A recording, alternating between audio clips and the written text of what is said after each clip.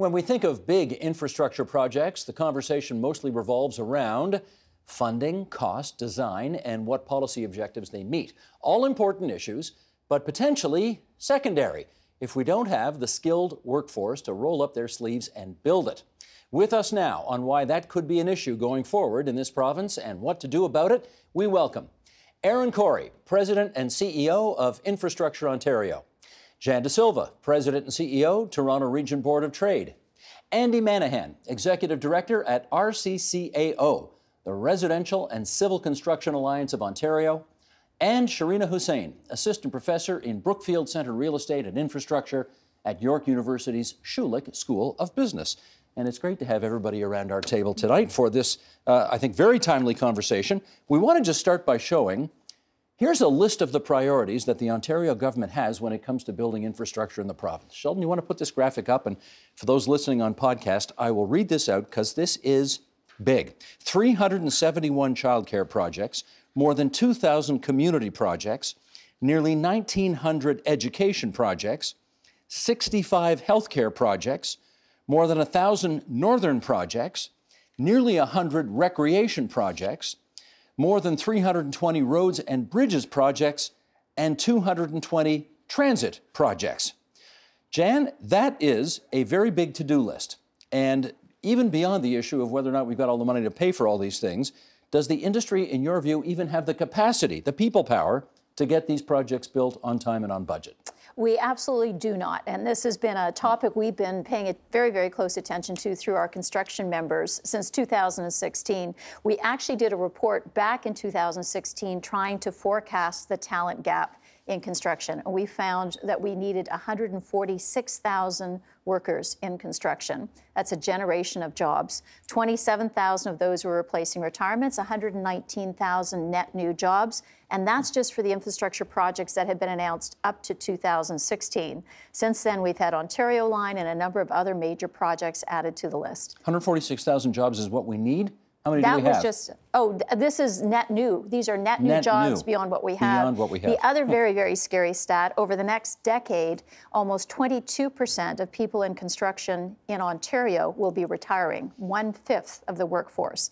That's even before you overlay the work that's required. Sounds like a perfect storm. And Aaron's nodding. He knows as well. Well, let's find out about this from Aaron. First of all, your Infrastructure in Ontario, just give us a sense about what you guys do. Sure. So our agency was set up about 15 years ago by the province to provide consistency to all the infrastructure projects across transit and road building, hospitals, education, act as, in essence, project managers for the province in delivering the largest of their infrastructure projects. Have you got a good guess about how many billions of dollars of works you've got on your to-do list right now? Right now, we have $64 billion worth of work, either in construction, in bidding, or in the planning stage. As Jan said, that encompasses the large transit projects, the subway build and extensions, a number of large highway projects, significant build-out of our healthcare system, where we're still investing as we have been for the last decade or so. Do you share Jan's terror about the possibility of getting it all done on time and on budget? I think it's really important for us to make long-term sustained investment in infrastructure. What has happened historically is we've gone through waves. Build, stop, build, stop. And that has a whole bunch of negative implications. One of them is on workforce. It makes it hard for people to plan a career in the trades when it's boom and bust cycles. And I think what we've done better in the last 10 or 15 years is have a more sustained program of build. And if you look forward, that's what we've tried to lay out even more and to try and stage it in a way that has that work coming, because this is generational. The investments I talked about, you don't spend $64 billion overnight. You have to plan it well and do it in a sustained way. And that allows people to plan their careers and train knowing that there's a long-term flow of work. So. Not too many weeks ago, on this side of the table, we had on a guy you know well, Phil Verster from Metrolinx, who's responsible, of course, for putting all the transit together that you're responsible for getting built on time and on budget. Here's what he had to say about all of this, okay? Sheldon, the clip, if you would. Are the current projects that are on book and planned, in your view, adequate to what's coming down the pike? It's such a great question. Are they adequate themselves? No, they're not. We are catching up with many years of backlog. They are a fantastic start. And I got to be honest with you, it's about as much as what the market can sustain. The infrastructure market worldwide is extremely competitive. And we have a real challenge to attract the right bidders, the right infrastructure, the right knowledge, the right expertise to the region to come and build it. What has to happen is that this great start that we have currently with the 4 subway projects and GO must be maintained in the next 8, 9, 10 years to come. Sharita, let me follow up with you. You heard Phil say what the mission is. Do you think we've got in place right now what we need to make sure that that momentum continues 8, 9, 10, 12, 15 years down the road? I think we have the right bones in place. Now's the idea in order to feed it, to make sure that the momentum continues, but not just that, but to make sure that we're learning from the experiences, the projects that have just recently been completed, and then ultimately continuously innovate in order to ensure that we are going to meet that very ambitious mandate that Phil just mentioned. And I say this from a variety of different perspectives. Yes, we're going to talk about the issues associated with getting skilled trades into to actually construct these projects. But there's also an operation and management consideration that goes over the long-term life cycle of these assets. And that is very much the big unknown at this juncture. But in many ways, if you or I would get into a subway system, we want to ensure that it's going to be reliable, safe, and get us to where we need to be. Well, to that end, all right, you've heard the challenge afoot. The Ontario line, which is this new multi-billion-dollar subway line, supposed to start at the Science Centre and go all the way down to Ontario Place in Toronto, supposed to be done in 7 years. Given what you know about all of what we've talked about here so far, is that feasible? I think a lot's going to need to happen right now in order to ensure that we have the capabilities to deliver in 7 years, at least when it comes to being able to have the first phases of that Ontario line up and running. And yes, there is the issue associated with capacity associated with having the skilled trades, but also ensuring that the bidders in the project have the capabilities in-house when it comes to project management expertise in order to deliver such a high-profile project within such a tight time frame. This goes back to the issue of continuously learning from the previous experiences, just to ensure that whatever mistakes may have happened in the past are not replicated, to ensure that we get very close to that 7-year time frame. Andy, what's your view on whether industry can handle what's on the to-do list of the province today? In the past, we've demonstrated that we are able to rise to the occasion. I'll give you one example going back to the 1990s. The recession resulted in a very low level of housing starts. I think the lowest level was about 35,000 in 1995. Right now, we're pumping out 73, 75,000 per year across the province. We were able to redeploy workers who were traditionally in the residential sector to work on Highway 407. But because housing's so strong right now, we don't have the luxury of that redeployment option. So we really do need to look at pulling out all the stops. We'll talk about this later, I'm sure, but how do we recruit young people to tell them about the great opportunities that are in the construction sector? Just a quick follow-up on that, and forgive my ignorance on this, but are the skills that transferable, that if you know how to build a house, you can necessarily know how to build a highway? Certain ones like asphalt raking and so forth, yeah. Okay. And I'm with a labor management organization, so we have training centers. So beyond colleges, where a lot of the skilled trades do learn their craft, there are training centers where very specific skills can be taught in a short time. In addition, health and safety and everything else. So it can be done. Gotcha. Jan, I want to talk to you about politics for a second. In this regard, we had an election a year and a half ago in the province of Ontario, change of government. If you look over the last 30 years, we had New Democrats, then Conservatives, then Liberals, then Conservatives again. It's been a lot of switching back and forth. What does business think about the unpredictability of a new agenda every time a new party comes into power? Well, certainly political risk of change is going to be a factor. I'm sure Aaron and Infrastructure Ontario are having to deal with this in terms of the P3 market. You need to have certainty. It takes a lot of money, a lot of effort to go through the bidding process and then to have something pulled and not proceed. So there's economic implications for our members. What we would point to is other jurisdictions around the world, in Europe and Australia, where there's mega projects. I'd argue the Ontario line is an example of a mega project. It's just so demonstrably needed that those governments put in place multi-year funding commitments that fall outside election cycles, so you can't have a lot of that toing and froing as a result of campaigns. But I think with the backlog of needed infrastructure that we have in the region and in the province, I think political parties hopefully will feel a lot of pressure if they try to unpack projects that have already been started. Aaron, they haven't in the past. I mean, if you look at the Scarborough subway, it's had 4 or 5 different incarnations.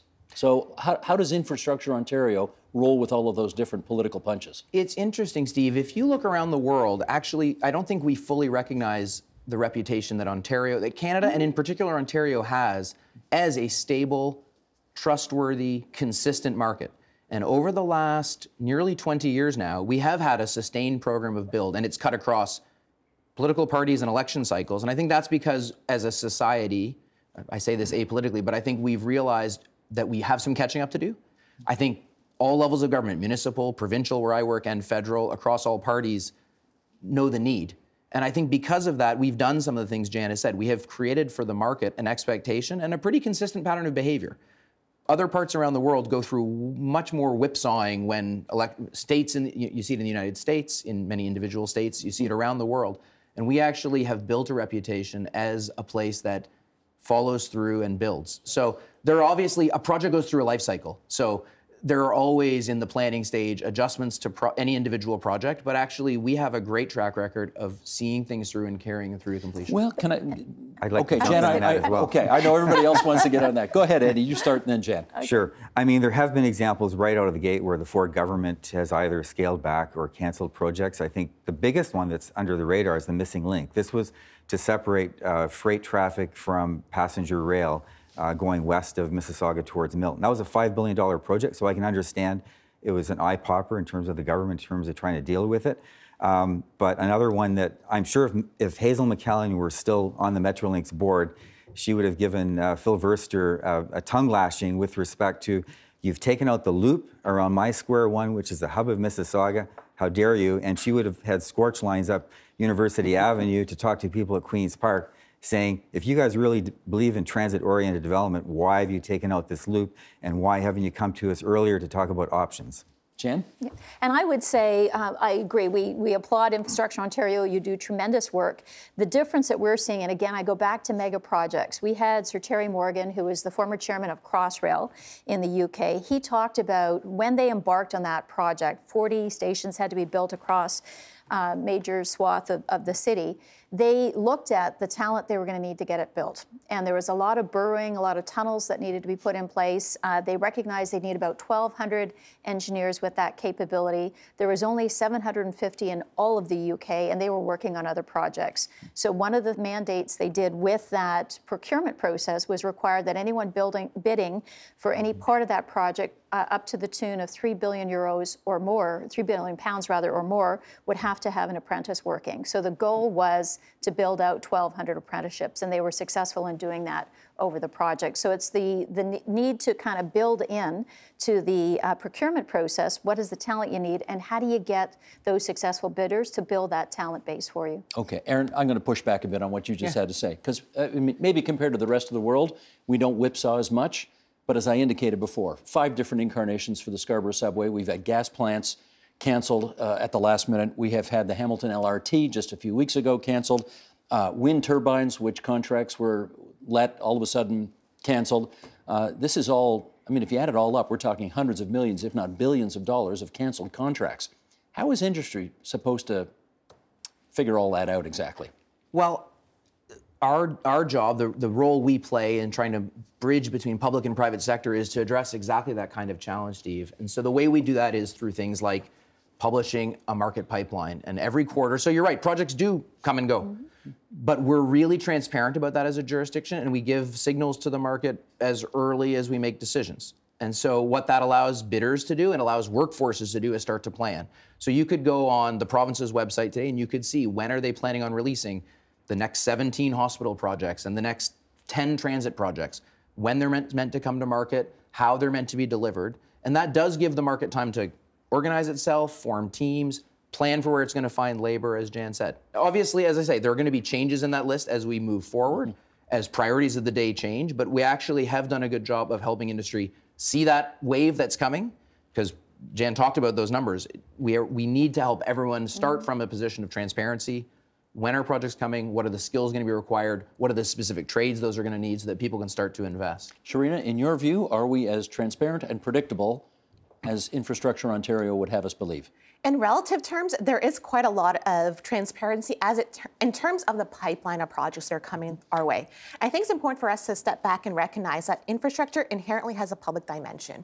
And that includes the idea of meeting the priorities of individuals or the stakeholders who are otherwise most affected by that infrastructure project or the planned projects. For that reason, whenever there is in fact a change in government, they are in fact reflecting some of the different priorities that may be speaking to their constituents, not just here in Ontario, but also globally across the board.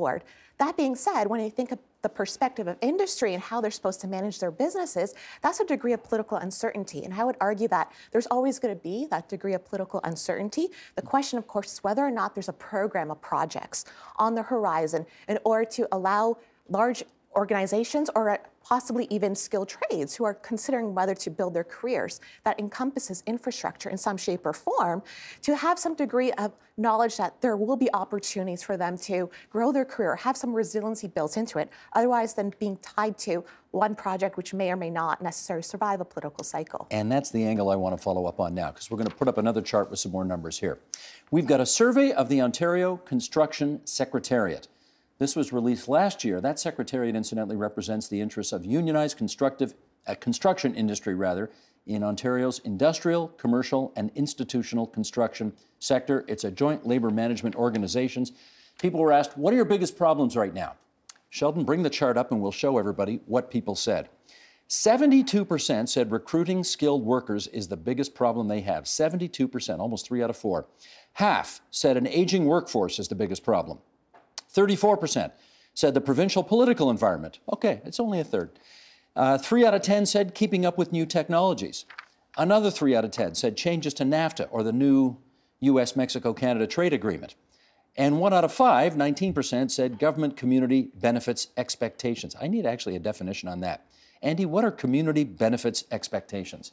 A number of years ago, the province implemented what they call a community benefits framework. So, for example, with the Eglinton Crosstown LRT just up the road here, there was a recognition that it was going through a certain number of neighborhoods, and we wanted young workers from those neighborhoods to be part of the construction crews. So our union side has been very supportive in terms of trying to deal with that, because it's one other tool in the toolkit to try to get more young people on sites. I just want to mention, though, in terms of a stat, in terms of what our contractor members have been talking about, the average age right now in construction is 55. Now, that varies by sector, but we will have a wave of retirements, as Jan was referencing to, by the end of this decade, which will be very difficult to meet the gap. Jen, are we replacing the retirees as quickly as we need to? No, and if I could just respond on community benefit expectations, I think this was a wonderful idea, but what we hear from our members, it's been proving difficult to really get the local community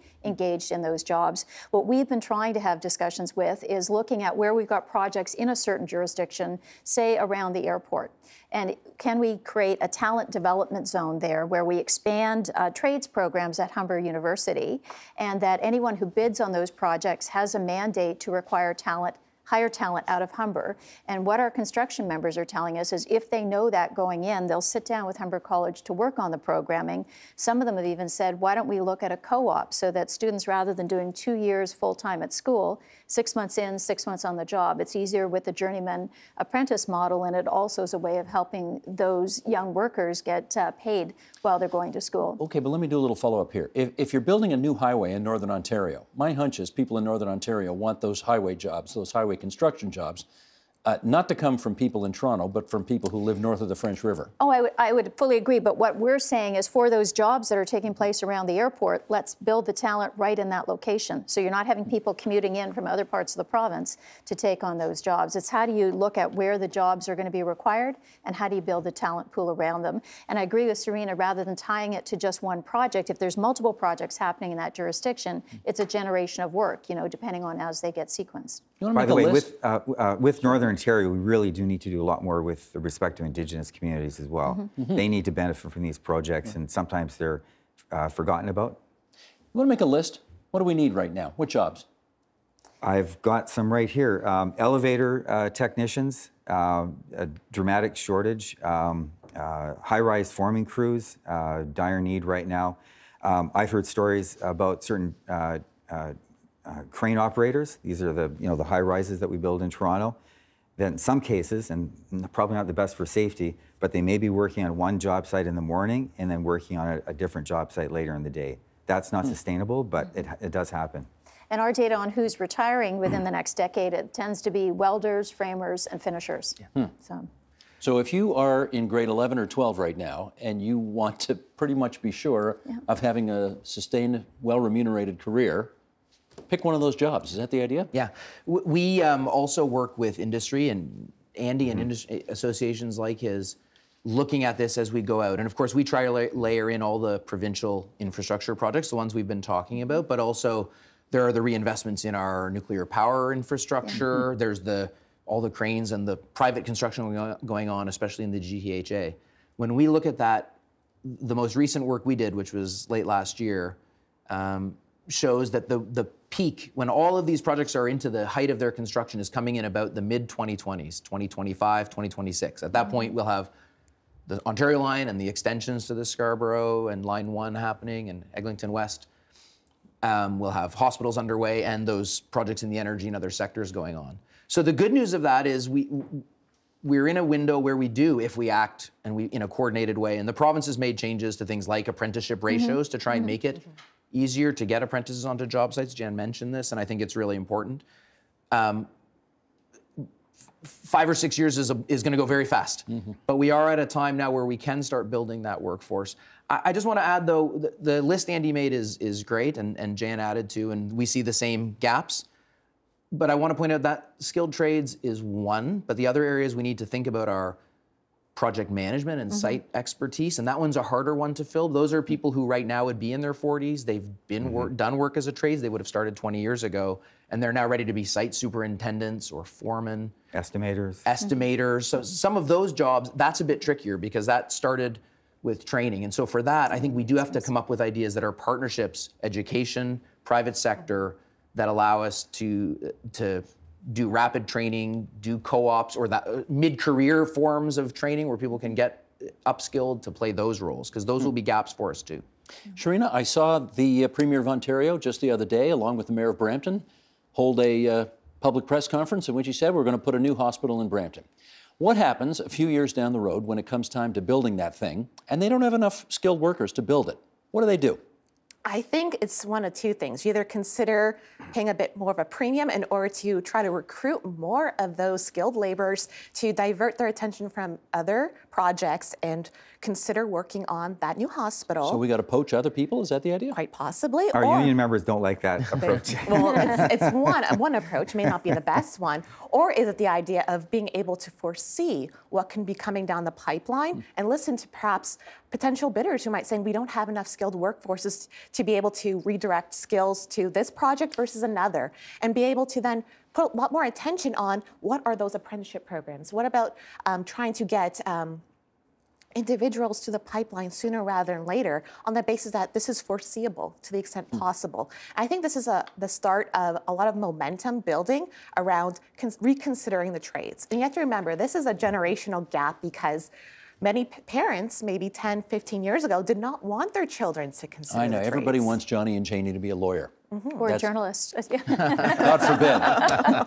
But yeah, that's the problem. We need people to, we need parents to say to their kids now, you can make a great living and have a great life doing all of the things we've talked about here. If I can just jump in on the remuneration side, although the pay is fantastic, and there's lots of examples of people starting close to 100,000 and plus, but we had done some survey work through Job Talks. It was about 480 people that were involved with a 30-minute survey, and what we found was that the job satisfaction was just as important. So, for example, the fulfillment of people in construction, they said 47%, where compared to the general total population in the workforce was only 27%. So people are really happy in construction. It tests your mind. There's a team atmosphere. You see the results of your project. Exactly, you get something to show for it at the end of the day. Precisely. And I was just going to say, with all the attention today on the future of work and on the negative side of technology disrupting things, the data we're looking at is saying over the next decade, 40% of the new jobs created in Ontario are going to be in construction. So the more we can do to help the general public understand this trend. The other piece that we haven't talked about is the role that skilled immigration could play as well in backfilling for some of those jobs that are just going to take time to fill. Well, I was going to say that. Where, I know you don't like this word, but when we do have to poach workers from other places, where do we get them from? There's lots of talent that's coming. Well, I would argue we could start in Canada, offering more mobility, but that's a story for another day. But also there's a lot of countries around the world where people are working in skilled trades. It's just coming over here. They're having to go back in and recertify. And so there's got to be a faster path that's being created for them to come in if they're coming in from Europe. Not only is Toronto kind of a melting pot, or immigrants in general, but our workforce is essentially a UN. I've been involved dealing with several federal immigration ministers over the years, and sometimes because of the point system that we have, those workers don't have, let's say, the necessary academic credentials, but they know how to work on a construction site. So those are called undocumented workers, and they don't like the A word, but amnesty. So we encourage the federal minister to say, look, they're here, they're paying their taxes, we desperately need them, we'd like them to stay, give them a residency status. Is that happening? It's going to happen again. Yeah. Steve, I think the other thing we need to think more about is how do we do this work differently? Because, the definition of insanity is doing the same thing, expecting different results. You asked earlier about the Ontario line getting built in 7 years, and that's ambitious. We fully agree. Ambitious is a nice way of saying not going to happen. It's ambitious. And we think for it to happen, we have to behave differently. And what I mean is be more efficient in the way we work. If our processes are aligned, if permits come quicker and work can happen, if workers are more productive, projects get done faster, and that workforce is able to work on more stuff. It increases our capacity. I think technology also has a huge role to play in the way we do construction. Construction is a very slow to change industry in the way we build things. We haven't innovated, and I think there is a lot coming. Jan talked about the way work is changing, including in the way we build things, the way we use modeling and planning and technology to be more efficient on site will help projects get done faster, which is the benefit of all society, but that also has the benefit of allowing skilled trades, the same number of people to get more built. Do we have an issue around certification here, meaning that if we need to get people from other places in the world or other provinces, they may not be quote unquote Ontario certified to work here? It's not my area of expertise. I'll defer to Andy, but I'll just say this. We have to always juggle lots of things at once. I think safety is incredibly important and quality is incredibly important. Whatever we build, this is infrastructure that lasts for 100 years.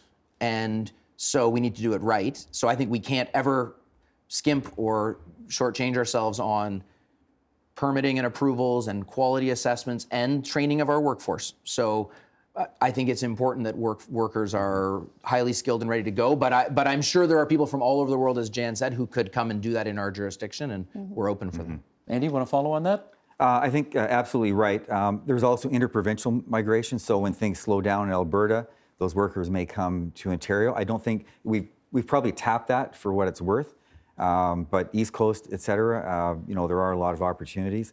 So I think one point I wanted to make, though, I would hate to have any government say that because we don't have enough skilled trades, we're going to slow down, the pipeline of projects, because then you get into this unpredictability again that Sharina was talking about earlier. And so I think probably a more important issue, and you touched upon it right at the top, Steve, was funding. So for example, a number of premiers have kicked this can down the road. Metrolinx came out with an investment strategy in 2013, but in fact, it was supposed to have been in the big move in 2008, and that chapter was basically ripped to shreds. They didn't want it to see the light of day. Kathleen Wynne asked a transit panel to look at the investment strategy. I was on that panel.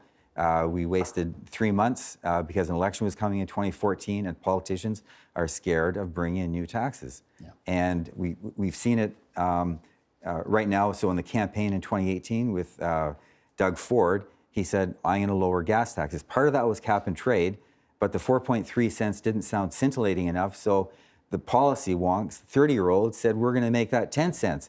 The 5.7 cents hasn't come off yet. You know why? Because municipalities said, by the by, that gas tax revenue funds a lot of our municipal infrastructure. So we do have kind of disjointed policy approaches. Sharina, let me give you the last word here on something that we just touched on briefly, but I think let me spend another minute on it here. The Ontario government recently took out an ad campaign trying to get people to reconsider the value of going into the trades. I know Andy's organization has done the same thing. What's your expectation of how successful those strategies can be to get high school students, college students to rethink what they want to do with their futures? I think it's a step in the right direction, particularly when it comes to dealing with the otherwise known as a stigma associated with considering a career in the trades, at least as has been taught to a lot of these young people from their parents or their aunts and uncles or even from their grandparents. So I think it's the step in the right direction in that regard, but I think it's one piece in the puzzle. You have to remember a lot of these young people don't necessarily use the same social media channels, so you might have to consider others such as TikTok or what have you, maybe using influencers or other form of social media. But leaving that aside, there's a recognition amongst many young people that the jobs that are here today won't necessarily be the jobs that are going to be there in 20, 30 years from now. There's a lot of shifting that's happening. And will we construct the same highway system today 20, 30 years from now? So for an individual who's contemplating a career in the trades, they also think about, will my job be automated? What do I have to do today in order to have the skills to be successful over the next 30, 35, 40 years of my long-term career? So for that reason, I think it's part of a broader process of rethinking what skills, in addition to the specialized knowledge, needs to be learned by the youth in Ontario to be ready for such a career. That's the last word tonight. Can I have a nice wide shot, Mr. Director? There we go. Thanks, everybody, for coming into our studio tonight and helping us out with this. Much appreciated. Thanks. Thank you. The Agenda with Steve Paikin is brought to you by the Chartered Professional Accountants of Ontario. CPA Ontario is a regulator, an educator, a thought leader, and an advocate. We protect the public. We advance our profession. We guide our CPAs. We are CPA Ontario. And by viewers like you. Thank you.